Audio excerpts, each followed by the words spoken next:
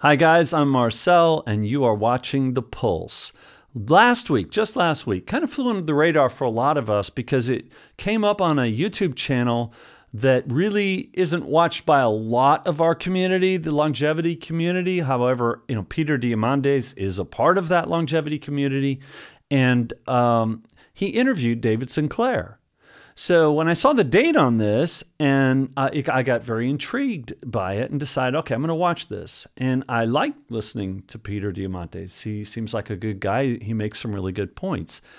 In the scope of this conversation, now, NMN did not come up in the entire interview, other than in the context of talking about Metro Biotec, David's company, who submitted an NAD boosting drug. That's how he referred to it. So now he's not saying MIB626. He's not saying NMN. He's just saying NAD boosting drug. And then he admits that it's going to take 2 to 3 years to obtain FDA approval for this drug. One of them that I'm developing, actually a few of them at Metro Biotec, a spin out from my lab from 10 years ago. And so that is a study and a company that looks at NAD boosters for pharmaceutical use for diseases of aging. And that one, if all goes well, it's probably 2 to 3 years away. I literally I wanted to throw things at the screen, but of course I kept watching. And that's exactly what I told some commenters who were saying, yeah, it should be a drug. It's going to be safer. It should be this, and it should be released as a drug. And I've got a lot of points on that topic, but just this point alone, 2 to 3 years before it's going to be approved. And then they talk a lot about how much money, hundreds of millions, even billions of dollars to develop new drugs. Then you got to promote them. Listen, NMN is already an expensive molecule to manufacture. That's not going to instantly change because you make it an exclusive drug. So, for some context, for those of you that may have missed it, the FDA wrote a letter a couple months ago stating that NMN could no longer be sold as a dietary supplement. Now, it's a $100 million industry. It's helping countless people. I know of over 1,000 people through this channel taking NMN and getting great results. I take it myself. I'm extremely thrilled with it. I do not want them coming and taking it away from me. I'm just being perfectly clear and upfront about that. If they were to pursue this further, it would really be the equivalent of a midnight raid on supplement companies to rip NMN out of people's hands that's on its way to elderly people. I said it in another video, little old ladies, and they are. They're old ladies and old men who just want to feel healthy and get over whatever they're getting over. They want some quality of life back. I've heard from so many people in their 80s that are now taking NMN, and they have a quality of life that's returned to them, and they're so grateful for it.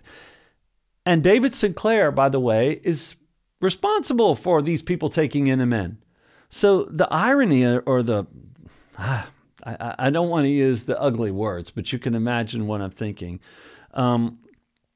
This is very upsetting to think that the same person who created this entire market for NMN in the supplement realm with his book, which he mentions, his first book, even mentions the page that lists NMN and the other things in his protocol.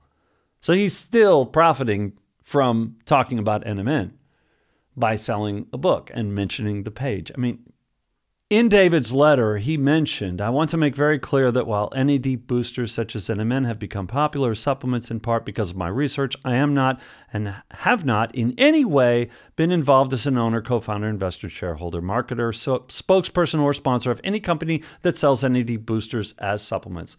Athletic Greens AG1 product includes niacin, which they specifically list. One of the benefits of niacin, the primary benefit that they list, is NAD boosting. So again, you're selling a book where you talk about NMN, you list the page as recent as last week, you promote, you're a paid spokesperson for Athletic Greens, they sponsor your podcast, and they sell an NAD booster. Okay, so we'll put that As I said, it seemed like a false claim at the time. And after a tiny bit of digging in, it's clearly a false claim. The people out there saying that NMN should be sold as a drug, I never said it shouldn't or couldn't.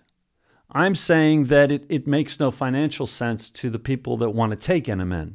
The people that want to take NMN today and for the next 2 to 3 years. And how many years then, by the way? Say they are successful, Metro Biotech, getting the name right now, not downsizing them at the moment to Micro Biotech, which I actually think is a better name, by the way, Metro. I'm not sure how Metro fits into biotech, but I digress. This video made a great argument, and I thought Peter Diamandis made great arguments to keep things at least reformed the way we do things. But at least with NMN, if you take his points, I clearly believe it should be sold as a supplement, but he makes some very good points. He said, we need a radical departure from traditional medicine. Couldn't agree more. He also said, we need to reinvent how we do this, talking about the FDA and how, drugs cost hundreds of millions of dollars to be approved by the FDA. There are substances that are safe because people take them and don't have downsides. Yes, 1 million people taking NMN should be taken into consideration when you're approving the substance for safety.